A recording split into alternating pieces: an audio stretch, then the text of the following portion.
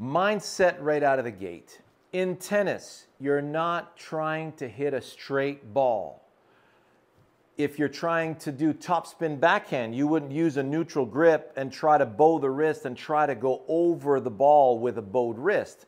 You're going to turn the racket in your hands and close it so that you can perform something that's very powerful. And what's powerful about the racket sports and ping pong and tennis is that we're playing with curvature.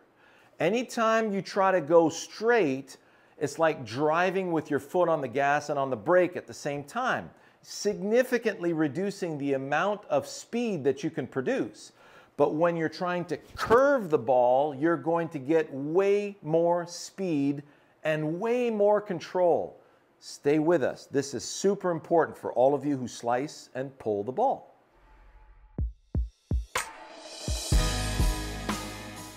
So, to start things off, I got a hockey stick. See that curved blade on that puppy? And alai basket. In order for me to go that way, this is how I'm going to be throwing. So notice my hand leads the basket, and if I didn't have this curved beak over here, the ball would roll out the back. So if I take a saw to that and go straight out, I'm going to have to do this to make sure the ball goes in that direction. So that's not going to work very well. And that's typically what happens if you look at what we talked about with the tennis racket. If I have a neutral grip square face, my hands are always going to lead first in every sport, every discipline. Whether I go fishing, whether I cut through bamboo shoots, whether I do a tennis serve, the hand always leads the racket or leads the instrument. So if I close the face and add a curve to it, now I'm going to be able to lead with the hands and make it through. And if I'm working on spin, so let's look at a soccer kick right away. Let's say this is a soccer ball. See that? And I want to make that soccer ball curve to the left. So when I come through, notice my foot is aiming way left, but my momentum is going way to the right. So I'm going to be imparting a counterclockwise spin on that that's going to curve back to the left. This is what I'm going to reproduce with my club. So my club face is the inside of my foot. So if I take that and I turn it inward, then I'm going to be able to swing out to the right. And if I brush properly and I release it properly, now if you look at a very, very easy way to release the club, just hold it upside down like a sword. And imagine you're going to be cutting through a bamboo shoot here with your sword. See that release? Notice how the weight of the sword is turning your hand over. Now take your lead hand, put it on top, just like that. And then cut through. So you'll notice that the lead hand has to release under the trail hand. And then you're going to get this beautiful top spin release through the shot, or same thing for a nice backhand spin through the shot. So if I put the ball here, I'm going to use this as my intermediate point that I'm going to stay to the right of. I'm going to close my face, and I'm going to let the club release very, very fully in that direction. So notice how the ball is curving violently to the left. And this is absolutely critical for you to instill.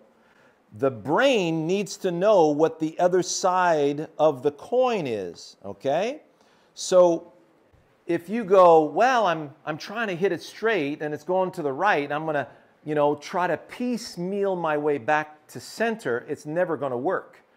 So what you need to do is close it significantly, let it release fully, get some big curves. Let's say you want to curve it around a tree. Learn how to do that.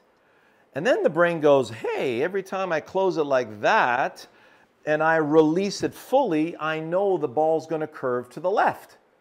So now that you have that kind of predictability, we can finally swing to the right.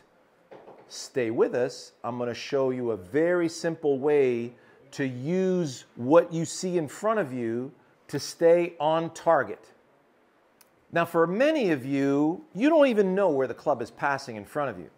So notice if I put my club above the ball, you can see the blur of the club right now passing over the ball. Well, that gives me a nice direction of my swing. So if I swing back and through without stopping, notice how there's a beautiful blur moving in that direction. And there we have it. So now if I close the face significantly, I know it's going to curve to the left. Now I can swing to the right all day and I know it's coming back. So I let it swing out to the right. And look at that. Come on back, baby. There's a Bubba Watson draw right back onto center line. Wasn't that the coolest thing? Look at how far I took that out. 8 degrees out to the right, 1,300 spin back to the left, and I'm 0.5 feet.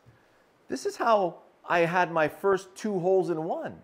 When I started to work the ball into my flags, I had all my double eagles and my holes in 1. And man, they came in bunches when I started to do that. So that's why Phil Mickelson has a lot of holes in 1, because he loves to work the golf ball. He loves to high, low, draw, fade. It's important for you to really sink your teeth into that. So we start off very closed. We release the club. We want to feel that nice snap release, that top spin or that top spin forehand or that top spin backhand. Then we need a path. We see the blur of the club and we're going to stay with that. Now for many of you, when you stay to the right of that intermediate point right here, in your mind, you're feeling you're going way out there. I want you to stay with that. That's a trickery that your eyes are going to fool you with.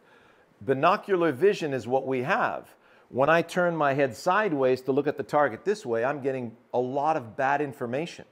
So when I take my line to hit my shot, it's extremely important that I use an intermediate point, not just to line myself up with, but to deliver my action. So right now, it feels like my blur can stay to the right of that intermediate point.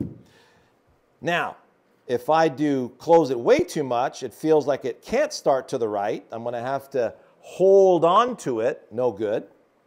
And if I open it up, I feel like it's going to start to the right and never come back. I'm going to have to do a lot of fancy bowing and body English to get it to come back. So, which one allows me to feel like it's going to come back with a nice draw? And then Goldilocks is your best friend at that point. So I'm just going to let it go in that direction again. Yes, it's going right edge. Yes, it's going right edge. So we have another one starting to the right, landing on the right side of the green, and cozying up to the flagstick once again. So you see how I use my prediction process to do that. So we need big curves, and then we can lay off the club a little bit and do a slightly smaller curve and work our way back to the target that way. So in order for you now to get that, you want to start working, once you got that prominent draw, you can come back to your fades and you'll notice they won't be these glancy, slicey little fades that don't go anywhere. You're going to be able to understand from this how to hit the power fade. So what you want to do now is go to our premium channel at wisdomandgolfpremium.com. I gave you a little taste here that's going to fix you big time. You're going to love this drill. And then if you want to really start to perfect that, and you want to do this with the driver, go to wisdomandgolfpremium.com, sign up for our PAR program. It's only $9.95 a month. And then you'll be able to sink your teeth into the Slicers and Pullers series that we're posting right now on our premium channel, okay? So enjoy that. Keep us posted.